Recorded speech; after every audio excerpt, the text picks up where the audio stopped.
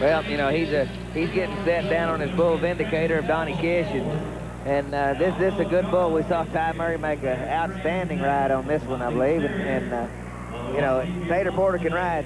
We've got 4 or 5 left, and we're kind of getting down to it. The guys are already starting to kind of pace around back there.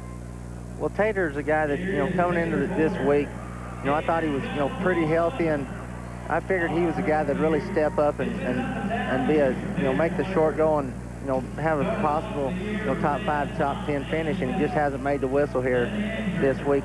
He's had a couple close calls, but, you know, he was happy to have this bull, but, you know, this bull's a handful, especially for a left-handed guy.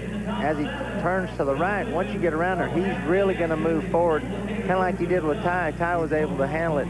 You know, Tater's really going to have to pay attention. Well, this would be one, I mean, he's, you know, been blank so far. This would be one that, if he's going to ride him, he's going to have to open up and really be aggressive, with, especially with his feet. You know, if he goes to spurring him, and Tater can spur one. Let's check it out. Round to the right. Reach forward. Now back to the left. Now give it to him. Go ahead. Go for some day money.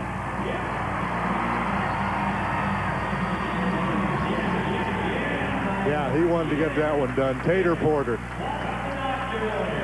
Kissimmee, Florida gets one ridden here. Well, you can just see the sigh of relief that said, you know, I can make the whistle. Yeah. And, you know, that was got a big grin on his face. And, you know, the bull, he starts around to the right and then just kind of feels him like he's going to get rode and goes back to left and has a pretty good day, but just not the kind of day that he's, you know, it's just going to take to win a go-round. And he's going to get a good score, 87.5 points, but it's not going to win a go-round.